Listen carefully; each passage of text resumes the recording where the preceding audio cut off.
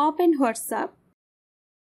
Tap the three-dot menu in the top right corner of the screen and then tap on Setting. Next, tap Privacy.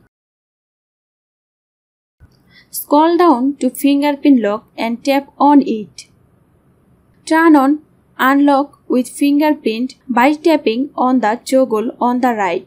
Confirm your fingerprint by touching the sensor with one of the fingers you have registered with the phone. Choose how long before WhatsApp requires a fingerprint scan to re-enter the app after you close it. You can choose immediately, after 1 minute, or after 30 minutes.